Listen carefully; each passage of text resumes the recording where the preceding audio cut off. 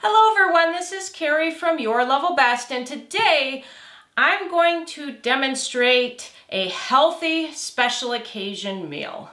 This meal is actually for my husband's and mine wedding anniversary, and one of the things that we've found, especially since we're frugal and we're also trying to stay healthy, is that going out to eat is not necessarily a good option. Not to say that restaurants are bad. The problem is with a couple of things. First, you have to get dressed up and go out somewhere. And there are a lot of days where I don't feel like doing that. Not that it isn't a lot of fun sometimes, but most of the time I don't feel like doing that. I would rather relax at home. The other thing, it's expensive. If you want to get a high quality meal somewhere, we're not talking about going to your typical chain restaurant that, you can get some cheap food and it's pretty good, but nothing to write home about. If you want to get a good high quality dinner, don't be surprised if you're spending $50 or $60 a person, especially on some of the stuff I'm going to make today. It actually would cost you quite a bit at a restaurant. And then finally, you really don't know what the chef is putting in the meal. Chefs know how to make a meal taste good, and that means adding a lot of fat, carbohydrates, as well as salt. So they're adding a lot of different things that make it taste good, but not necessarily make it healthy. So what I'm going to do today is demonstrate what I'm making for our anniversary dinner. And I like to do things at home. I've actually made our anniversary dinner for us every single year since the first year because I like to celebrate our anniversary with something special. I like to make a dinner and a dessert, make them healthy so that we don't feel guilty about splurging. And I know that some folks are like, well, what you might cook today looks a little small. Yes, the serving sizes are going to be a little smaller than you think, but I want to keep our splurges to times when we don't have a lot of choice but to eat something that's a little bit unhealthy. So things like when I have to go to a conference for work, during those I don't have a lot of choice on what I get to eat. So what I'm going to do today, it's a two-parter. It's the main course and dessert. So first I'm going to start with a dessert. This is a very simple dessert.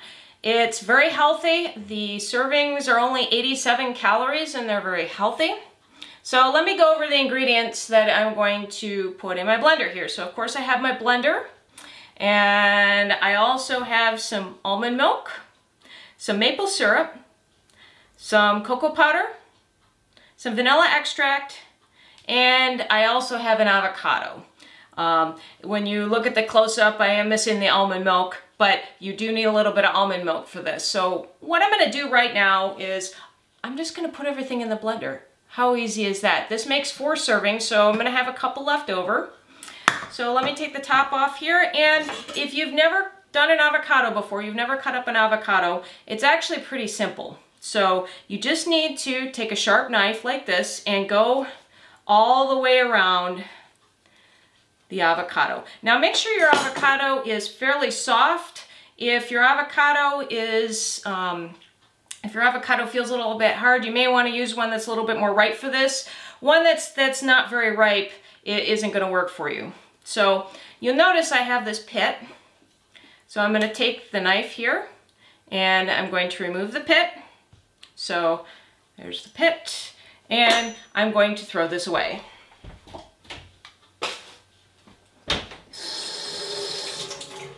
Had to get a little bit of that gunk off my hands here. And because we're putting this in a blender, we don't really need to do anything else but scoop out the flesh. So I'm just going to scoop out the flesh of both halves into my blender.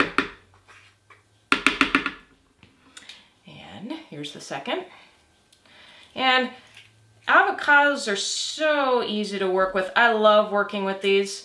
They are creamy, they're wonderful, and they go in a lot of things, including desserts. So now I'm going to also add my cocoa powder, my almond milk, my maple syrup,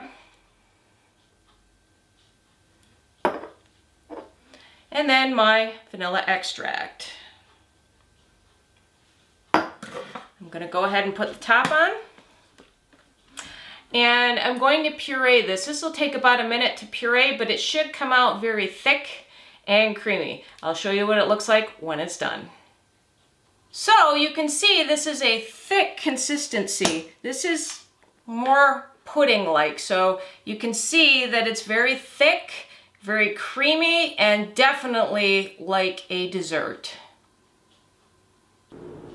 And welcome back. So you got to see what it looked like from the inside of the blender, and I have it all dished out for our dinner. Kind of made some servings that are a little small for my taste, but that's okay. I do experiment a lot with different recipes, and I think if somebody's looking for a big pudding dessert, this probably wouldn't be it. And it's also not as sugary because it's only using the maple syrup for the sweetener. So you can add a little bit of artificial sweetener, or you can add a little bit of sugar if you want that hint of sweetness. But I think we're gonna look forward to this particular dessert after dinner. So on to the next part of the recipe, which will be, actually the next part of the dinner I should say, will be the steak. So I am making some steak and some vegetables for our main course. So I'll show you what that looks like in just a minute. Hello everyone, and now we're going to work on the main course for this dish. So I'm gonna go ahead and turn on my pan. It looks like a non-stick skillet, and it is, but this particular non-stick skillet actually works really well for searing meat too, so I don't have to smoke up the house with a with a stainless steel or a cast iron, because right now we don't have the greatest of ventilation. So when I use my stainless steel and my cast iron pans and I'm searing something, the smoke gets everywhere. So this is a way that I can still sear and not make a mess in the house. So I'm going to go ahead and turn this on, and you want to keep in mind that you want to get this pan really hot. You don't want to place your meat into a pan and you don't hear anything, because then it's not going to sear the meat. And searing the meat's important. A lot of people think searing the meat has everything to do with sealing in the juices of the meat, which it most certainly doesn't. What ends up happening is when you put meat into a pan, the proteins relax a little bit and the juices actually come out when it relaxes. And how do you keep it juicy if, well, when I start cooking it, all the juices are going to come out anyway? Actually, the best way to distribute meat juices back into your meat is actually to rest. And you'll notice a lot of recipes tell you to rest your meat at the end. So we are going to do that with this particular pan. And it looks like we've got little wisps of smoke, but that's okay. We're not smoking up the house or anything like that. It probably has a little bit of oil on the bottom of the pan, which happens all the time. So I'm going to go over the ingredients that I'm using for the main dish. Now, I also have a side dish in front of me. This is actually some squash. I'm doing some summer squash because it's low calorie. It tastes great. I'm going to steam it in the microwave. I also have my 4-ounce pieces of beef tenderloin. And beef tenderloin is great, and I wish I could eat it more often because it's a lean piece of meat and it's also lower in calories. It's actually closer to chicken, but because it's so expensive, I only eat it on special occasions, and I actually made a couple of steaks from a larger beef tenderloin that I used over the holidays. And the best way I found to buy beef tenderloin is to actually buy the entire tenderloin, and I actually get mine from the restaurant supply store where they'll sell me a whole beef tenderloin for a lot less. So I actually buy them that way, and I cut my steaks or I use a roast, things like that. So I have 2 4-ounce steaks, and it may not sound like a lot, but really your portion of meat should be the size of a deck of cards, so it's not as much as you think. And you want to make sure that you're not overloading your calorie count, because if you're eating that big piece of steak, a lot of times those big thick porterhouses or strip steaks, or you get one that'll fit on the size of a plate, you're talking like 700-800 calories and you don't even realize it. So yes, I'm going with something very lean and something high quality and very tasty. I also have a couple other things here. I have some nonstick spray, of course, to help brown the meat. I also have some chicken stock, some pomegranate juice, which is going into the pan sauce. I have some red wine, and I have some chopped shallot and a little bit of thyme for the sauce. And I also have some salt and pepper, which I'm going to season the beef with, and also season the sauce, excuse me, and also season the squash. And I also have some butter. We do use butter in this to finish the sauce to give it a little bit of silkiness. So, looks like my pan is ripping hot like it's supposed to be. So I'm actually going to take some of my salt and pepper and hit the first side of the steaks here, just so we have some seasoning on the side that we're going to put into the pan. I'm going to spray it with a little bit of nonstick spray. You don't need a lot. And now I'm going to lay these in, and you should hear a sizzle, which should sound absolutely amazing. And really, you should only leave these in for a minute or two per side, because if you leave them in too long, especially if you like your meat on your rare side, you want to make sure that you don't leave it in too long. And the other way I'm actually going to make sure that the steaks don't get overcooked is with a thermometer. A lot of people ignore the use of a thermometer. They use, they use their fingers, they use some other things, but really, I want to make sure that my steaks are actually done to the way that I like them. And we like them about medium rare. I like rare steak, but I have to have a very, very high quality steak to be really, really rare. So even though these are good steaks, probably not what I would go rare with. I do actually eat uncooked steak. I've had steak tartare, love it, but you're talking Kobe beef, some really good stuff, and I know where it came from, and it's very fresh. But with a thermometer, what you're doing is you're making sure that the steak is done to your liking. And I want this to be medium rare, so I'm actually going to cook it to below the temperature I want. I'm going to cook it to 125. And that way when it sits, because I think one of the biggest mistakes a lot of people make is they cook it straight to the temperature they want, then they let it rest, and then, oh my gosh, it's overcooked. So what I'm going to do is I'm going to flip it in just a second, and I'm going to temp it, and I'm only going to go to 125 because I want to have this be 130. So, looks like our first side is done, and before I brown that second side, I should actually season it here. So I'm going to go ahead and throw some seasoning on there. And there we go. Because we definitely don't want our meat to be unseasoned. So I'm going to temp the meat as soon as I flip the second one here. You can see the searing, and what the searing does is actually provide a lot of flavor. So I'm going to temp my meat here. So it's doing really, really good. So far, it's actually doing very well. So on this one, it's a little bit thinner. I'm actually going to take that one off as soon as that's seared, because this particular one is almost up to temp as it is right now. So I don't want to overcook it. So I'm going to make sure that it is exactly where I want it. Oh, looks like it's not quite. Okay. I was getting a little worried there. So this one's starting to get up there. So I'm going to actually keep this going for another couple minutes, and you'll notice it's not going to take that long.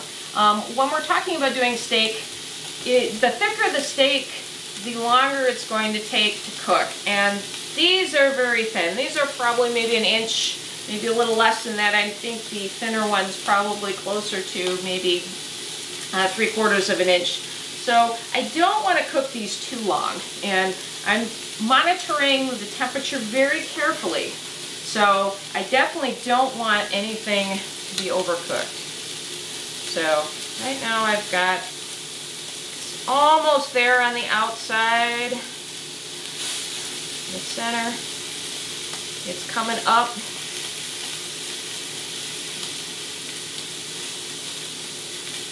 Yeah.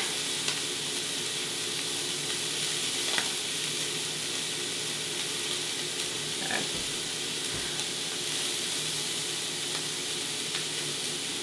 Yeah, this one is almost there right now. Do it a little longer. The other side here.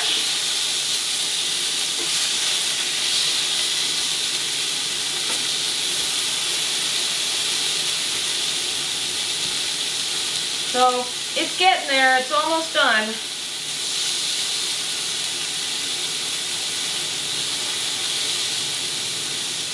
You'll notice I'm taking the temperature of the meat in several spots. Yeah, this one, I'm going to actually take the thinner one off now just because I think it's up where it needs to be. And I've got some aluminum foil here that I'm going to cover. So this one is almost there. Just another couple of minutes. But, oh, it smells so good right now. It really does. And you notice I'm sitting here really watching the temperature of this like a hawk. Because I definitely don't want this to overcook. And it looks like the edges are almost there. Yep, we've got some, yeah. All right, so I'm going to take the other one off as well, but I'm going to keep my heat on because I think, you know, bottled sauces are great, but actually doing a pan sauce is a little bit better. And one of the things I'm also going to do is I'm going to throw this into the microwave for 5 minutes, and this will give a perfect amount of time for this to rest. So I'm going to put that aside. And I'm going to add my shallots and my thyme to my pan first. And I'm going to just wet these a little bit and start to scrape up any of the brown bits that occur in the pan. So I'm making sure that I'm getting all that flavor. And when you do that, especially when you're searing steak that's in a pan, you get this great flavor, and it's called fond. And that is the flavor that ends up sticking to the pan. That's why when you're making pan sauces, you want your steak to stick a little bit so it leaves that beautiful fond. So just wanted to do that for a second. And now I'm going to add all of my liquids. So I'm going to add the red wine. I'm going to add the pomegranate juice, and I'm going to add the chicken stock, and I'm going to bring that up to a boil, and I'm also going to throw in a little bit of salt and pepper, a couple of good pinches of both so it tastes good. So I'm going to get this up to a boil. And then what I'm going to do is reduce this. So I'll keep scraping up any brown bits that are on the bottom. I'm going to go ahead and get this reduced. So I'm going to reduce this to maybe a tablespoon or two. So it's going to take a couple of minutes to do that. So I'll check back with you as soon as my pan sauce is reduced. See you in a minute. Now our sauce is reduced, and the last thing I have to do is to take some butter and add it to the pan. So I've actually turned the heat off because you don't want high heat when you're adding your butter. You want it to be turned off. So I'm adding that in, and I'm just going to stir it around, and it should only take a second to emulsify, melt down and emulsify this particular sauce. And it has reduced, it's nice and thick. And now our sauce is complete, and I'm going to show you what the whole thing looks like put together. I'll see you in just a second. Here we are, we have the finished dish, we have our dessert, as well as our steak and a little bit of summer squash. Again, this is a special occasion meal, so we have some beef tenderloin, we have some summer squash, and we have a chocolatey dessert made with avocado and maple syrup. I hope you enjoyed this recipe. Please subscribe and check us out. I'll have the full information about this particular recipe, actually both of these recipes, on our blog at yourlevelbest.net. So thanks for watching, and I'll see you next time.